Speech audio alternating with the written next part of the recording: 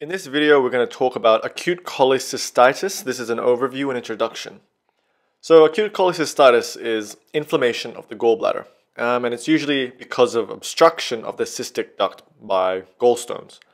Acute cholecystitis is the most common complication of cholelithiasis, which is formation of gallstones in the gallbladder. Just to be clear, cholelithiasis is formation of stones in the gallbladder, which can lead to a few complications, one of which is acute cholecystitis. The other terminology, cholelithiasis, is formation of stones, gallstones, in the common bile duct. But we will not focus on that here. In this video, we will mainly focus on acute cholecystitis, but really, we will also talk about every other complication, and hopefully we can get our head around it together. So here is a guy with right upper quadrant pain of the abdomen. Let's look at the normal anatomy of the upper GIT partly. So here is the gallbladder. Now the gallbladder is an organ that stores what's called bile, and bile is a mixture of cholesterol and other pigments. The bile is important in digesting fatty foods. The bile is actually produced by the liver, and gallbladder just stores the excess bile.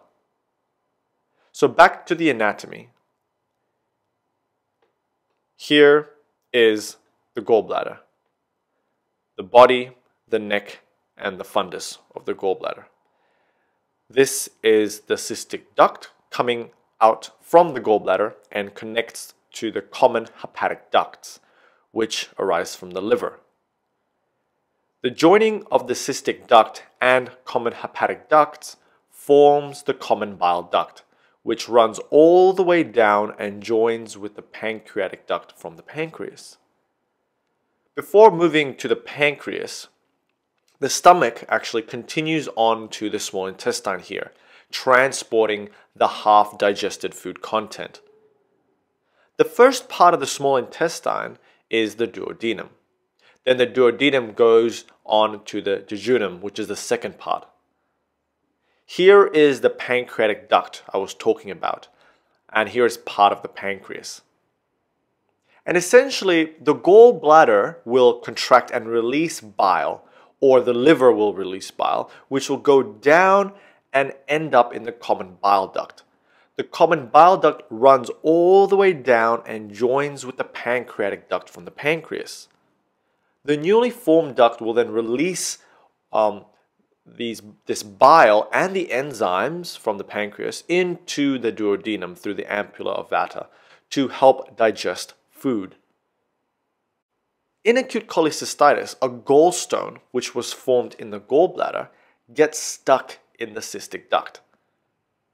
Now, a lot of us actually have gallstones in our gallbladders, but they don't cause any problems. We are asymptomatic. Sometimes people get unlucky and the gallstones get stuck either temporarily or for some time. There are many types of gallstones, but we won't talk about that here. Just think of gallstones as a mixture of cholesterol and other pigments within bile. So when the gallstones get stuck in the cystic duct, the gallbladder will try to contract and push it out without any success. And this obstruction results in inflammation to the gallbladder, and this is acute cholecystitis. Acute cholecystitis shares similar features to two other conditions called biliary colic and cholangitis. But these three conditions do differ. We won't talk about them now, but they differ in the pain, having fever or increased white cell count, and finally jaundice, which is yellowing of the skin. So what are actually these conditions? Well, biliary colic is where there is only temporary obstruction of the gallstone at the neck of the gallbladder, so it can go in and out. Acute cholecystitis, as we mentioned, is the gallstone stuck at the cystic duct causing inflammation of the gallbladder. And cholangitis is a complication of gallstones where infection develops in the common bile duct, and this is life-threatening. So the signs and symptoms of acute cholecystitis specifically are fever, nausea, vomiting, right upper quadrant pain, pain which may radiate to the right side, the back. On examination, there is a positive Murphy sign. Murphy sign is where a hand is placed at the mid-inferior border of the liver. The patient is then asked to take a deep breath in. The diaphragm lowers during inspiration, and with our hand being placed where it will irritate the gallbladder as the diaphragm pushes the gallbladder down. And this will trigger pain. The patient becomes startled and stops breathing in. So going back to the small table we made, the differences in the three conditions, biliary colic, acute cholecystitis, and cholangitis, is that biliary colic only presents with right upper quadrant pain typically. Acute cholecystitis, right upper quadrant pain with fever and raised white cell count. And finally, cholangitis presents with right upper quadrant pain, fever, increased white cell count, and jaundice, yellowing of the skin. These three findings make up what's called Charcot's triad. Complication of cholecystitis is a tumor of the gallbladder, chronic cholecystitis, mucocele, where mucus is secreted into the gallbladder, empyema, which is pus in the gallbladder thanks to infection by the bacteria. There is Maritza Syndrome, and Maritza Syndrome is basically when the gallstone in the cystic duct actually impacts or obstructs the hepatic duct. An obstruction of the hepatic duct means that the bile being produced by the liver will go backwards, will backflow and cause what's known as obstructive jaundice.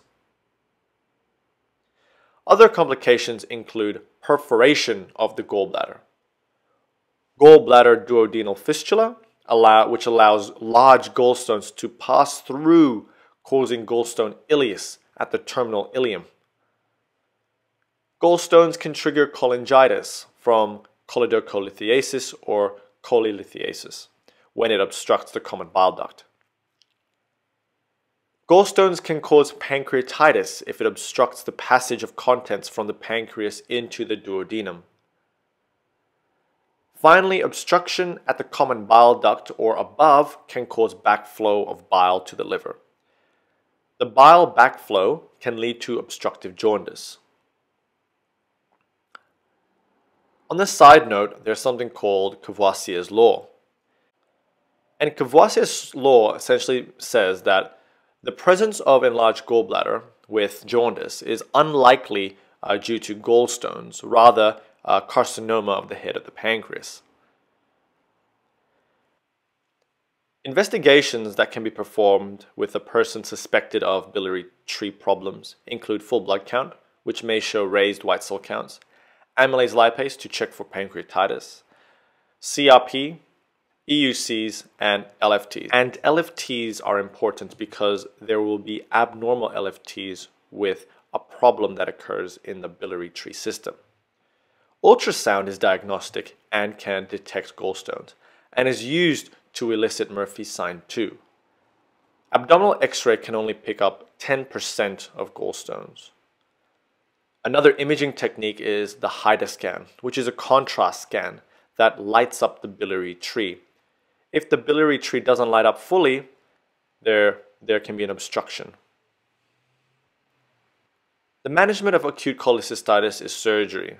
Again, people can have gallstones normally, and if they are asymptomatic, there is no reason to remove the gallbladder unless they have risk factors for future complications. Surgery is done for symptomatic people or people with recurrent gallstone disease. The management of acute cholecystitis before surgery is nil by mouth, fluids, and IV antibiotics, pain relief with analgesia. Surgery can be done laparoscopically or open. Laparoscopic cholecystectomy is done over open cholecystectomy. In laparoscopic cholecystectomy, there are a few ports or holes in the abdomen that can be made. These include the surgeon point under the xiphisternum, the Hassan camera point, assistant point, and the accessory point. Let us look inside the abdomen from an inferior view. The abdominal cavity is pumped with air, carbon dioxide, and this makes the surgeon's work easier as it creates space. So here is the liver, the gallbladder. Here is the laparoscopic light that views the area from the Hassan camera point, and the two assistant ports as examples of how things are assessed in the area. So I'm not a surgeon, but this hopefully will give you an understanding of cholecystectomy in general. Firstly, what happens is that they want to expose the gallbladder because the gallbladder and the digestive organs are surrounded by the visceral peritoneum. When the gallbladder is exposed, the cystic artery is clipped and the cystic duct is clipped. And then incisions are made in between the clips.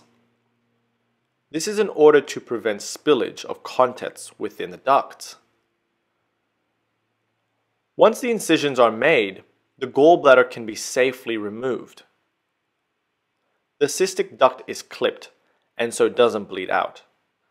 And the cystic duct, remember, was clipped and so it doesn't spill anything as well. When the gallbladder is removed, everything is put under the visceral peritoneum once again. It's stitched up and the surgery is done. However, sometimes an open cholecystectomy is needed. This is especially if there are complications from the gallstones or complications during laparoscopic surgery in the first place. An open cholecystectomy is quicker, but is much more invasive.